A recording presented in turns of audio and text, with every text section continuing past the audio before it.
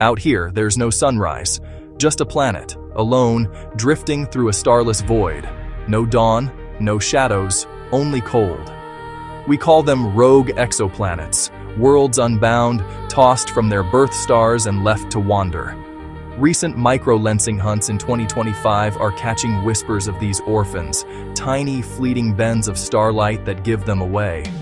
Each blink says, another one, maybe trillions across the galaxy. Imagine the ejection, a newborn system crowded with giants, gravity shoving and slingshotting until one world loses the game and is flung outward, past the frost line, past the light, into forever night.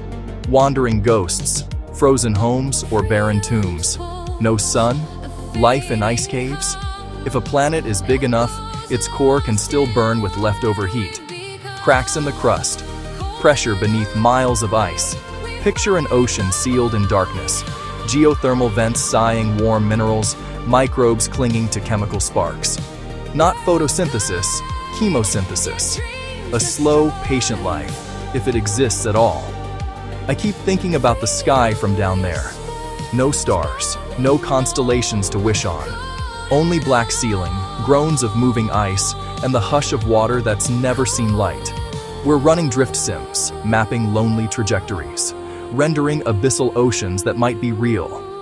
Every model says the same quiet thing. There are so many places to be alone. Maybe some keep thin atmospheres, warmed by a faint blanket of hydrogen. Maybe some are iron hearts wrapped in eternal winter.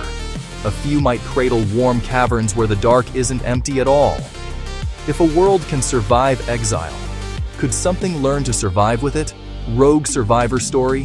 Share yours. Subscribe for Wanderers. And if you're drifting tonight, hold on. The galaxy is vast. Even in the dark, you are not the only traveler.